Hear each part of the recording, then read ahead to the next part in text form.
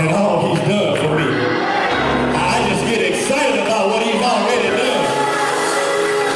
And the Bible says that our latter shall be greater than our former. And if I'm already excited, I just have no idea how excited I'm going to be in the latter days, because they're going to be better than what I've already gone.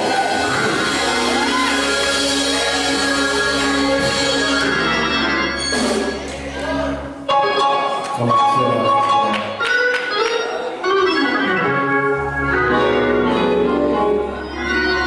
We have one academic recognition that was omitted this morning.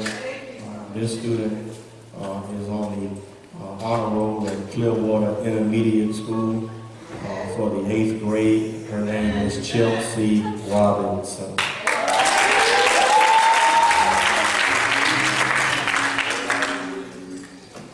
I greet you today in the name of our Father, Jesus Christ, God the Father, Jesus Christ, the risen Lord, our Savior, and the Holy Spirit, our comforter, quickener, and our sealer. To the elder Benjamin Adams Jr., the shepherd of this flock, to his lovely wife, the fragrance of this house, Lady Laura Adams. We ask God's continued blessings upon their lives. Just this week, we were over in Tampa at Northside Missionary Baptist Church for revival Tuesday, Wednesday, and Thursday. And my God, if I've never seen my pastor preach, my God, he preached the doors off of that house this week. And when I tell you it was standing room only, it was standing room only. And I believe in my spirit that some lives were changed by the word that our pastor preached. So let us continue to be in prayer with and for him, because he was, I'm sure that took a lot out of him, and he's back at it again this coming week. So pray that God strengthens him for the task that lies ahead. Join me tonight. Today I'm not going to keep you long, but there is a word from the Lord that I believe might change your life today. Join me in 2 Samuel chapter number 9. 2 Samuel chapter number 9. When you have it, please stand in honor of God's holy written word.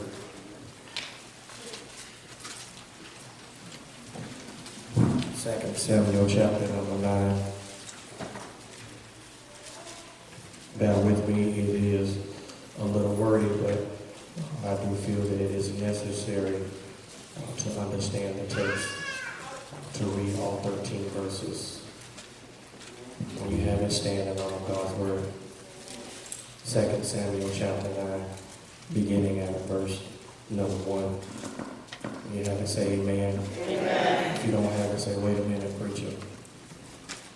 Seems like everybody has it.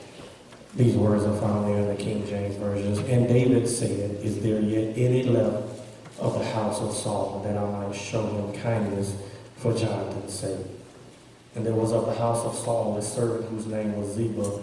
And when they had called unto him David, the king said unto him, art thou Ziba? And he said, thy servant is he.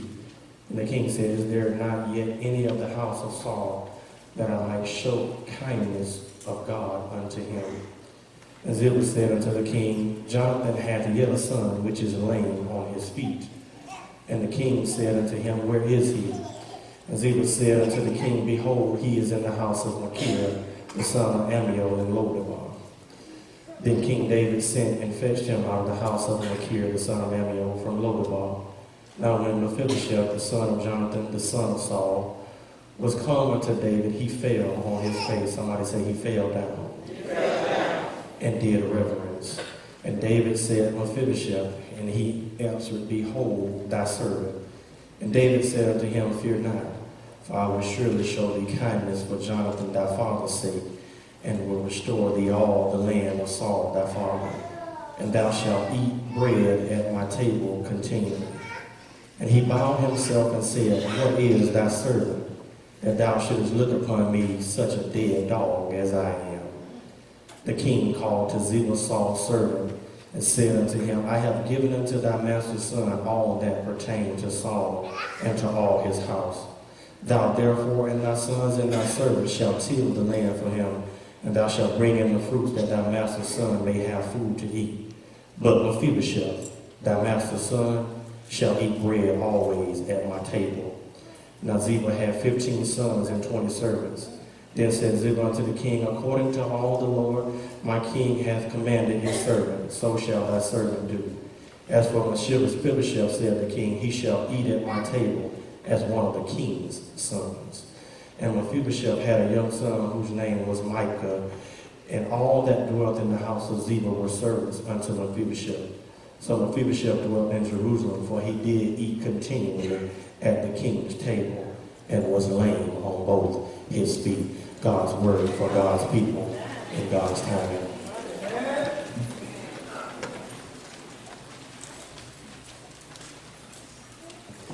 For just a few scattered seconds today, I want to preach from the subject, from rags to riches. From rags to riches. My brothers and sisters, there was a story told during the World War era, the Great Depression, about a mayor by the name of Fiorello LaGuardia, who was the mayor of New York City. And he was an unorthodox mayor. He would go around riding the public transportation, just being anywhere that a mayor really shouldn't be.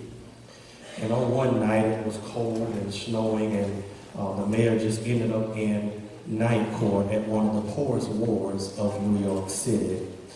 And so Mayor LaGuardia dismissed the judge for the evening and took over the bench for himself. A few minutes on the docket, there was an old woman that was brought before him, charged with stealing a loaf of bread. She told LaGuardia that the reason that she did it was because her daughter's husband had deserted her. Her daughter was sick and her 2 grandchildren were starving. But the shopkeeper from whom the bread was stolen refused to drop the charges. The storekeeper said, it's a bad neighborhood, Your Honor, so she's got to be punished to teach everybody else a lesson. And so LaGuardia sighed and said to the woman, I do have to punish you. The law makes no exceptions. So he said to her, it's either $10 or 10 days in jail. But even as the mayor pronounced the sentence, he was already reaching into his pocket. He extracted a shiny $10 bill from his famous hat and said, here is the $10 fine which I now remit. And furthermore, I'm going to fine everyone in this courtroom 50 cents for living in a town where a person has to steal bread so that her grandchildren can eat. And so he instructs the bailiff, Mr. Bailiff, collect the fines from everybody and give them to the defendant.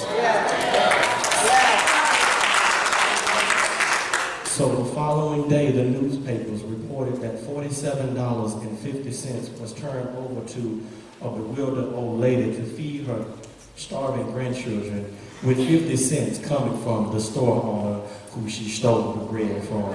And all I'm trying to tell you is that when you're down to your last, when you can't see for living, God will take you from rags to riches. When you look around and you got more money left than you got money, when you look around and you got more work days than you got gas in your car to get there. Anybody ever been there? When you look around and you got to buy stuff for your children for school, but your bills say otherwise. When you can't see for looking and your change is strange and your credit won't get it, your money is looking funny, God will step in and make a way out of no way.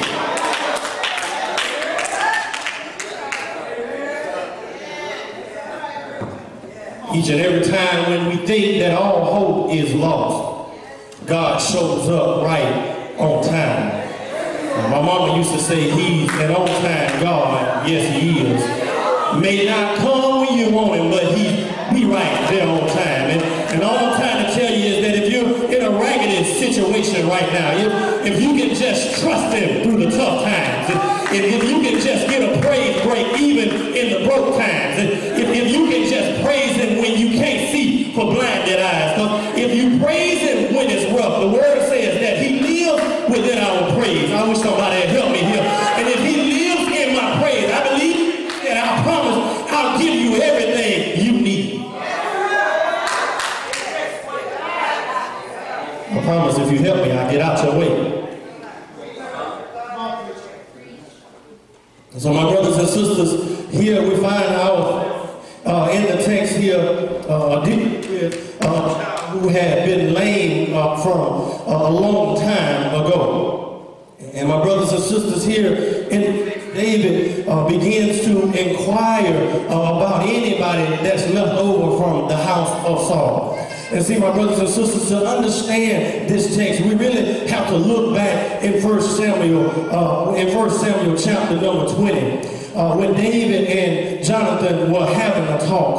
Because at this time, Saul had been seeking to kill David, because David had, the Bible says that Saul killed his thousands, but David killed his 10,000s. And so the Lord had taken his favor away from Saul. And so Jonathan and David are having a discourse. And it's something, with a little something like this. David said to Jonathan, I need you to understand that your daddy wants to kill me. And this ain't something that's just in my head. I know he wants to kill me. But Jonathan says, no, you've done nothing wrong, and you're not going to die. And David says, no, bro, your daddy is really trying to kill me. And so David makes with Jonathan, and Jonathan tells David, as God of Israel is my witness, by this time tomorrow I'll see how my daddy feels about you, and then I'll let you know what I learned. And the Bible says that may God do his worst to me if I let you down. If my father intends to kill you, I'll tell you and I'll get you out of here in one piece. And he says that God be with you as he's been with my father. David says, though, if I make it alive, I'll continue to be your covenant friend. But Jonathan says, but if I die, keep the covenant friendship with my family forever. And what I want to show you here is three things in the text. The first thing we see here in the text is the inquiry. David says, is there any left of the house of Saul that I might show him kindness? And see, my brothers and sisters, David had been battling and had been warring all up until this time. And so finally he had a chance to catch his breath. And isn't it good to know that after you get tired, you sit down for a little while, the Lord will bring some things to your remembrance. And I believe that as David sat down, he began to remember his brother Jonathan. For the Bible says that there is a friend that sticketh closer than a brother. And so David here inquires and says, is there any? Now understand, look, my brothers and sisters, he didn't set any criteria. You didn't have to look a certain way. You know how we do sometimes. David said you don't have to have any fancy clothes, and you don't have to live in the fanciest gated community. David says, my love is representative of God's love for you and I. So I want you to come just as you are. Now watch, this was no easy task for David to find someone from the house of Saul. For understand, my brothers and sisters, it was customary of that time that if there were any descendants of the previous king, that they would be sought and killed. This was to prevent anybody from trying to overthrow the new king and take the kingdom back by force. So Mephibosheth knows that there is a death warrant on his head. And my brothers and sisters, he goes into hiding. But not only did he go into hiding, he changed his name. So his original Hebrew name was Meribal. And so here now he's gone and changed his name and gone into deep hiding.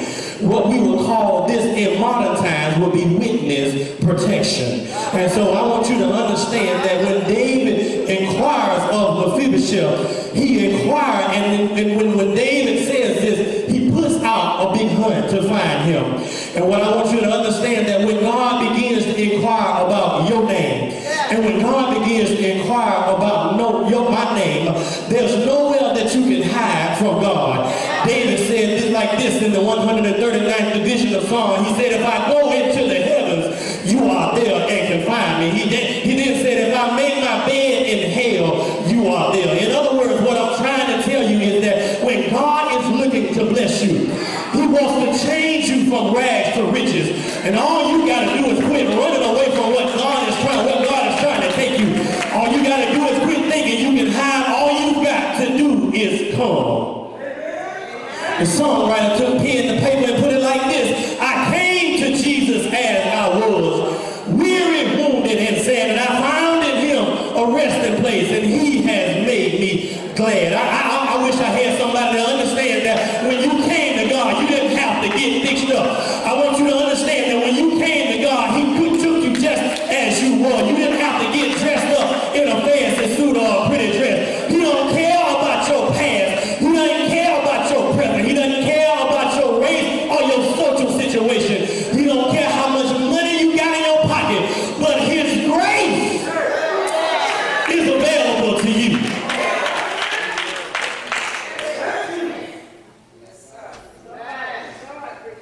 So we see here the inquiry of David.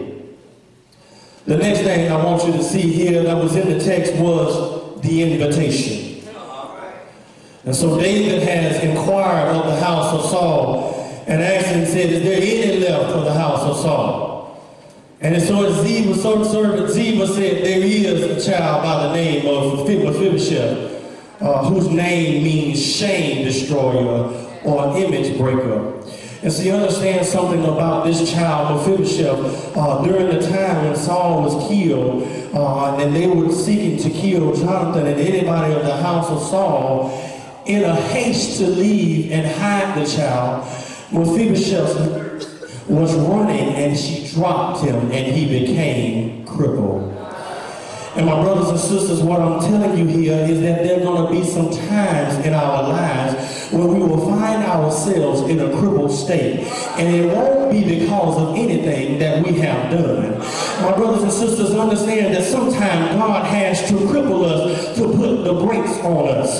Sometimes we focus on where he's trying to lead us and end up heading in directions we don't even need to be going. And so my brothers and sisters, she drops him and he becomes lame in both of his feet. And he went to a place called Lodabar. My brothers and sisters, this place, Lodabar, is this place called no pasture. And in this place there is no growth. In this place there is no prosperity, no light, and no increase. I want you to understand that it was a town of forgotten people. In Lodabar, we find that there is the lost, unskilled, uneducated outcast from society. They are the people that would be scorned, that people would pass by and pay them no attention. They would just become statistic on a government report. You and I have at one point in time in our lives lived in Lodabar. See, we walk around with fancy cars and we walk around and drive fancy cars. We live in fancy houses and we have upscale jobs. But my brothers and sisters, on the inside, we are living in a place called Lodabar. See, these inhabitants of Lodabar were not there of their own fault. See, my brothers and sisters, understand, many times we may end up in Lodabar not because of something that we did. It's just somewhere that we have to go by. See, it wasn't Mephibosheth's fault that his father died. It wasn't his fault that his nurse dropped him. It wasn't his fault that there was no doctor that could repair his situation. It was not his fault that he ended up in Lodabar. And what I want you to understand right now is that it's not your fault that you were molested. It's not your fault that you were raped. It's not your fault that you were verbally abused or physically abused. It's not your fault that your daddy wasn't there. It's not your fault that your mother is a deadbeat mother. It's not your fault that you had to raise yourself. It's not your fault that you had to raise your parents instead of them raising you. It's not your fault that nobody ever gave you any kind of guidance. It's not your fault that you couldn't get a good education. It's not your fault that nobody ever inspired you to do any better. It's not your fault that nobody ever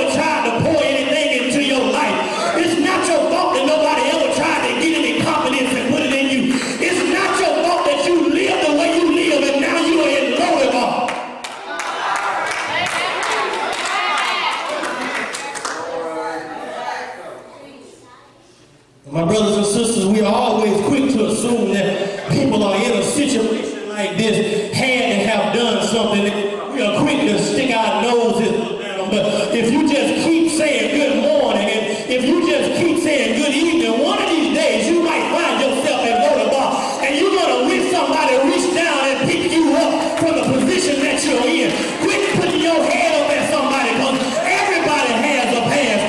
You ain't up and dressed up and holy, high, mighty, and righteous. You ain't always been saved. It's been some nights when something got you off your bed at 3 o'clock in the morning and made you tiptoe through the house so nobody wouldn't know you was getting out of the house. You done been in a roundabout situation, so don't sit there and act like you better than nobody else.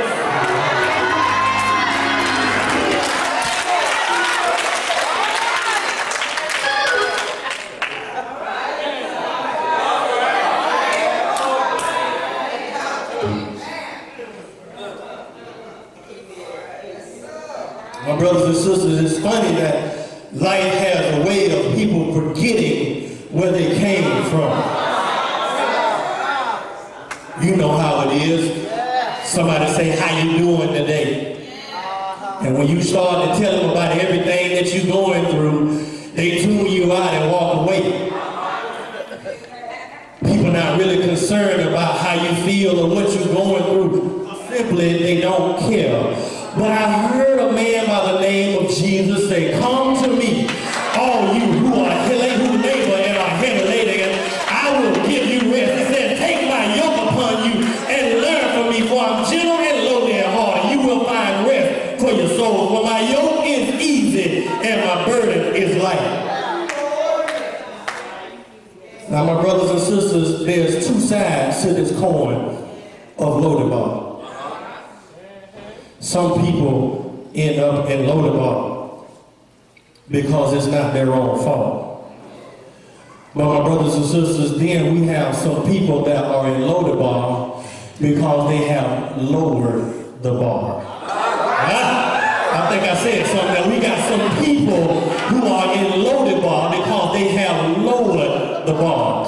Understand, you've lowered the bar when you stay in an abusive relationship. And my brothers and sisters, you've lowered the bar when we go into compromising situations, knowing that's not where God has called us to go. My brothers and sisters, we lowered the bar when we failed to wait on God to send us what He would have, and we bounce from relationship to relationship. And we've lowered the bar when we bounce from bed to bed. My brothers and sisters, we lowered the bar when we go places we know we have no business. We've lowered the bar when we do things and say things we know we shouldn't say. We've begun to lower the bar. We've got our children dressed in any kind of way. I don't understand how a 10-year-old little boy got sagging pants and you can see his underwear. He's only 10 years old. He ain't got no job. He ain't got no money. Excuse my grammar, but he ain't got no job, so I know he ain't buying no clothes. So you as a parent have lowered the bar. You're trying to fit in. We are not to fit in this society. We are a peculiar people, which means we're supposed to stand out and not stand in. We're not supposed to travel the path that everybody else is traveling. We're supposed to set up for everybody else to walk behind us.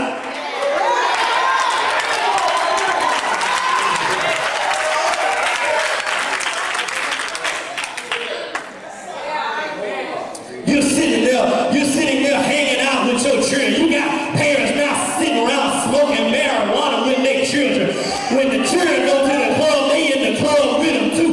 They closing down the club with their children. My mama would have never thought to do that with me. We have lowered the bar just to fit in a society that can't do nothing for us.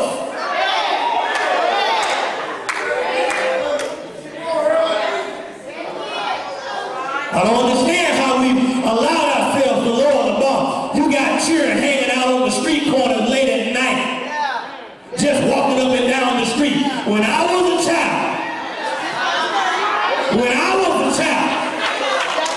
I don't know about y'all, but when I was a child, the street light made a distinctive noise when they got ready to come over. You mess around and waited too long, and that street light caught you. When you got home, that death was going to catch you. And I wish I had some parents in here that'll go back to the street light days and whoop from behind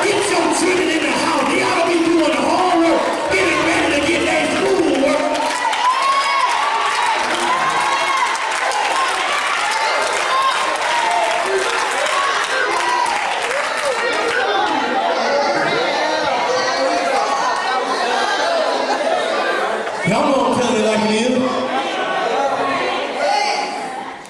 We've lowered the bar. Now you got these bad behind children out there, and you can't say that to them, because if you say something to them, you might have to fight the mama or the dad. Upholding these kids in wrongdoing.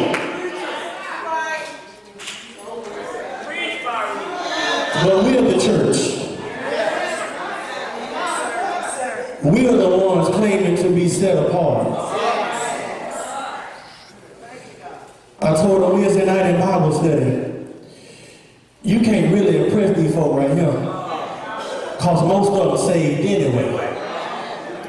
It's the ones on the outside of those doors who've lowered the bar. And understand, some of them might not know that they've lowered the bar, because you've got some people that are victims of circumstance and situation. If they ain't got nobody to teach them, like I said, if nobody has poured anything into their spirit, if nobody has been there to give them confidence, if nobody has been there to speak life into a dead situation, you do understand life and death are in the power of the tongue. And you got some parents out here that are telling these children, you're not going to be anything just like your dad wasn't nothing.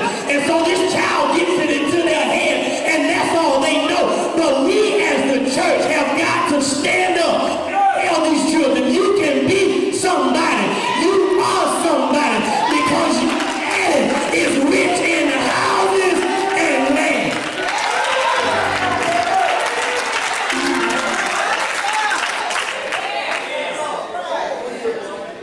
So now David has sent the invitation. So not only do we see there's an inquiry and an invitation, David sends to fetch Mephibosheth out of the house of Machir. And thirdly, we see the installation. My brothers and sisters, all of Mephibosheth's life, he's been crippled since about the age of 5. And I believe Mephibosheth had probably been waiting, wishing, wanting, just hoping to live out his days and die. I believe Mephibosheth had got weary from being in a place where he had no control of being there in the first place. And I believe that Mephibosheth was living in fear also that one day David was going to come by and kill him. But what I like about God's grace is when you least expect it to show up, right when you're getting ready to throw in the towel, late in the midnight hour. Now, my grandma used to say that it's always darkest before the dawn. And then she said he may not come when you want him to, but he always on time. And so Mephibosheth is here in Lodabar. And I probably believe he was sitting in an old chair. And there came a knock at the door. Says, the king wants to see you. And so Mephibosheth grabs what little possessions that he has and goes along with them. Notice here that Mephibosheth in the text, when he gets there, David calls his name. And Mephibosheth says, here I am. And my brothers and sisters, when he kneeled down and showed reverence, David immediately says, no, I'm going to show you kindness for your father's sakes. You're going to eat at my table because of your connection. My brothers and sisters, you missed the shout right there. Because he was connected. I done been some places and got some things accomplished because of who my connections was. And what I'm trying to tell you this morning is because of your connection. There's some places that you can go because of your connection. But Mephibosheth realized that I'm just a dead dog. Mephibosheth realized that the only time that you'll ever start out on the top is when you're digging a hole. And my brothers and sisters, Mephibosheth realized that even when we don't deserve it, even when we can't realize the plans God has for us, he says, even when you can't see your own work, God has grace with your name on it. My brothers and sisters, he wants to restore your place at the king's table. He wants you to have more than you had before. He wants to pour out a double portion unto you. But the only way you're ever going to get it is to come humbly before his presence. But my brothers and sisters, if we don't humble ourselves, we'll be in Lodabar for a long time. But if you just humble yourself before the Lord, he will restore everything that was taken from you. I feel like preaching. And so now, Mephibosheth is standing before David. And the Bible says that David told Ziba, therefore him and his sons, that you shall till the land. Yeah, you shall bring in the fruits, and his master's son shall have bread to eat at my table. I'm glad that he started out in a raggedy situation.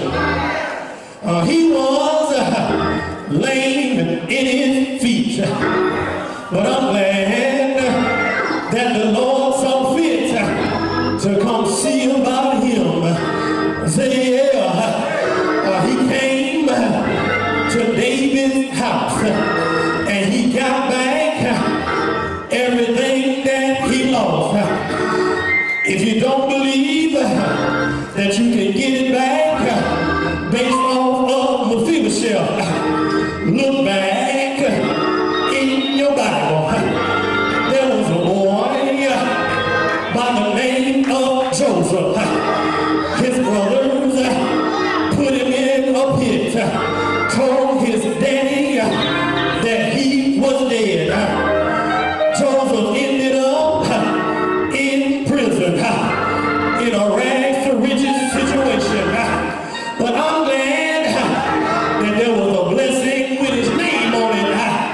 And Joseph ended up in the king's house, and the ones who meant evil, God turned it around for Joseph's good. If that ain't enough, come here, Shadrach, Meshach, and a bad Negro. They put them in the fiery furnace. The Bible says that they lit it up 7 times hotter than it ever had been before. They walked in and stood the fire. In the morning time, when the king came by, he looked in the furnace and saw the image of another man walking around, and Shadrach and them was walking around loose. If that ain't enough, come here, Job. Job was a man that was just like God's heart. Job had a good heart, and Satan said, I want to touch his body. I want to touch his livestock. Job lost everything that he had and was down to nothing. He was in a raggedy situation. His own wife said, curse your God, and just died. But I'm glad that Job knew there was a blessing with his name on it. He trusted in God. He said, I believe Job said, I shall not trust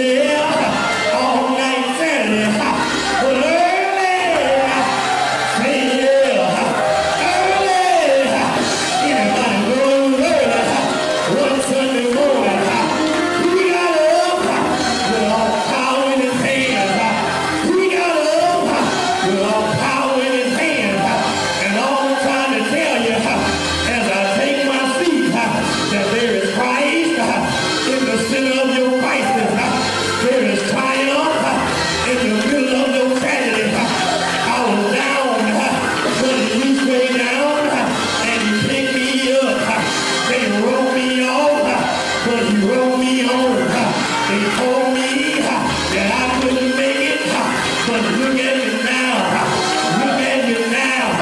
Somebody might have told you that this is the end. But I'm glad that they don't have the final say so of a man who sits high and looks low, has power in his hands. Say yeah! Say yeah! Say yeah!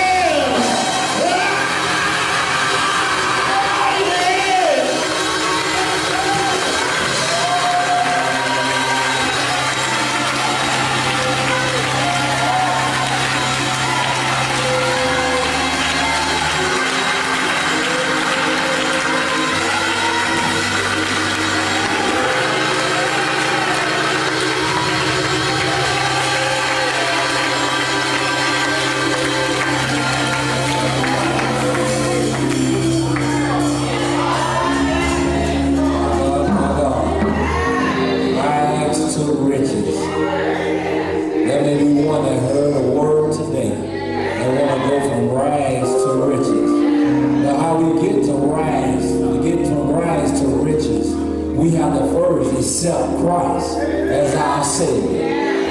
We thank you. We offer Christ to you at this time. If there may be one, there may be one who has been debating about my salvation. Well, today you don't have to debate anymore. He's here for you.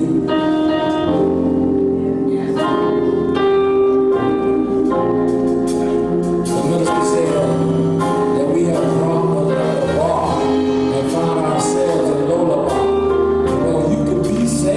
drop the bar. But today you can get it right so you can stand at the bar. This is your opportunity to be saved and come back to your salvation. You have that opportunity. It's right now, right here. Well, with all that being said, for all of us who are saved and secure in our salvation, let's clap our hands and give the Lord a praise.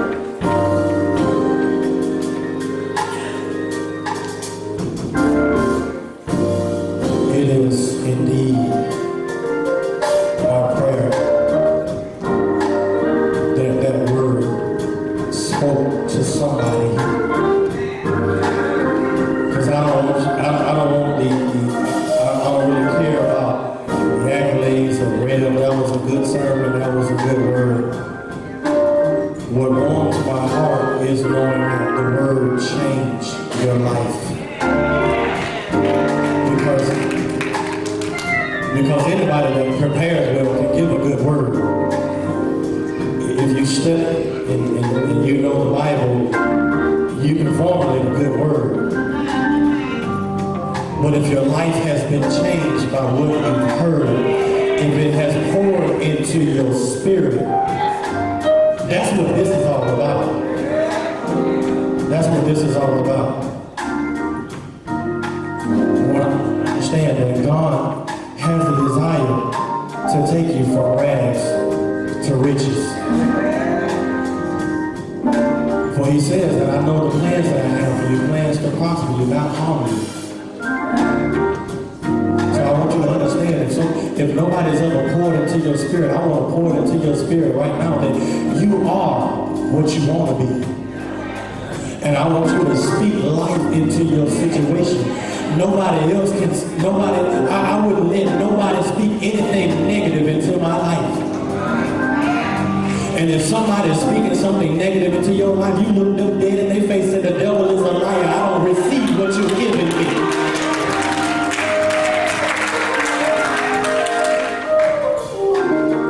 For you will have those people who don't want to see you get ahead, who don't want to see you prosper, who want to see you doing bad.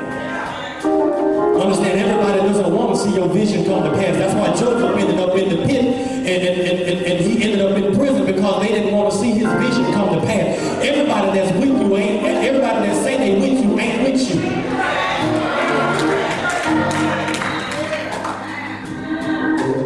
And understand that when you come from a rags to riches situation, when you get your riches, everybody ain't gonna be happy you got them.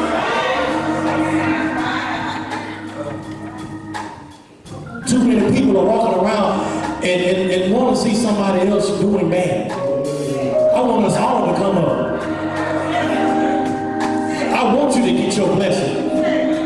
What God has been telling you that you're going to have, I want you to get it. Because number one, if he stops by your house, then I know he's in my neighborhood. And after a while, when it's my season, then he's going to stop by mine and give me what's supposed to be mine.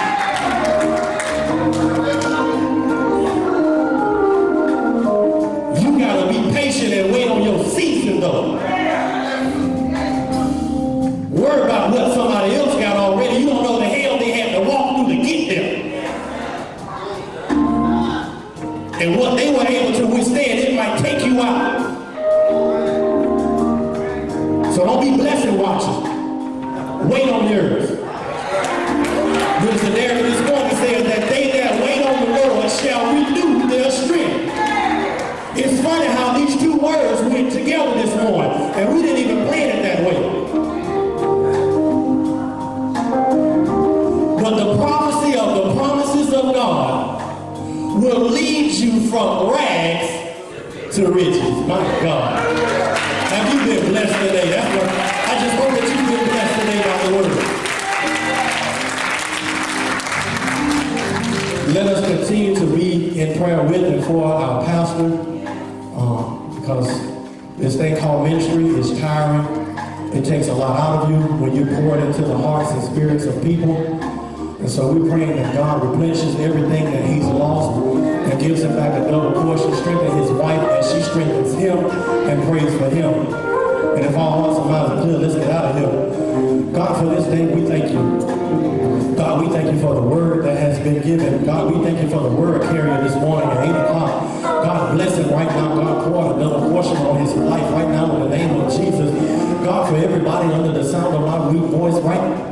Bless them right there, wherever they stand in need. Give it to them. God, give it to them, pressed down, shaken together, and running over. God, give it to them so that they're going to have so much increase that they're going to have no but to bless somebody else right now, God. I speak that into your life right now, God. I speak blessings that are going to overtake you by force right now, God, so that when people see you, they're going to see that they knew when you were in a raggedy situation. And when God blesses you, I declare right now, God, that they're going to see that God puts you from the bottom to the top. My God. I speak that right now over your life right now, God. I declare that you're going to have everything that you used to have, and God's going to give you double what you lost. And if you believe it, you ought to say amen. Amen. Now unto him. Now unto him who is able to do exceedingly abundant. My God, exceedingly abundant above all that we can ask or think, according to the power that worketh within us. To the only wise God, I would say, to be glory, dominion, and power, both now and forever. And let the people of God say amen. God bless you.